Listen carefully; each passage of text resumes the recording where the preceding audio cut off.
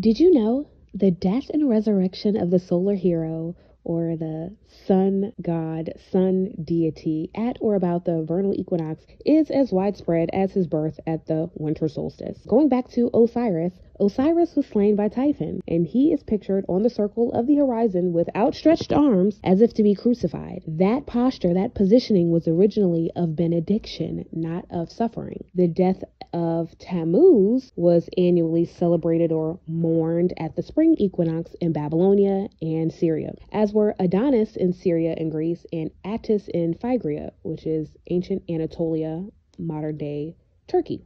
Attis is a man fastened with a lamb at the foot. If you've seen early pictures of Jesus the Christ, he is pictured on the cross with a lamb on his foot.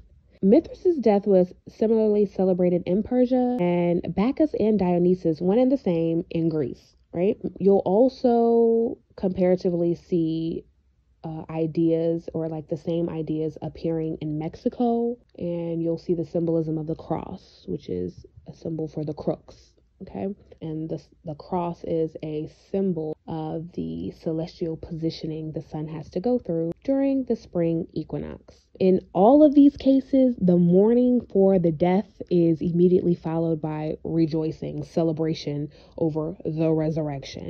And I also want to note that the name Easter has been traced to the Virgin Mother of Tammuz, who was slain, and that Virgin Mother is Ishtar.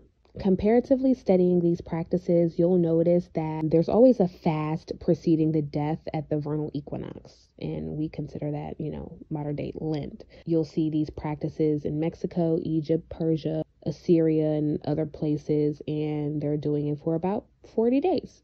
Now, in the pseudo mysteries, the sun god story was dramatized, right? And in the ancient mystery system, it was lived out by the initiate. Hence, the solar myths and the facts of initiation became interwoven together.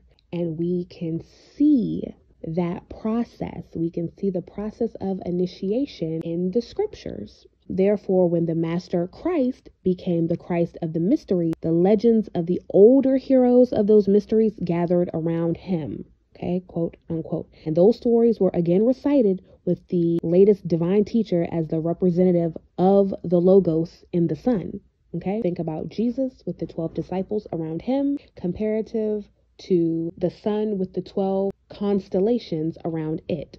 So you have a festival of the nativity that has a date when the sun is born of a virgin. And you also have a festival for when the sun or the representation of the sun dies and resurrects.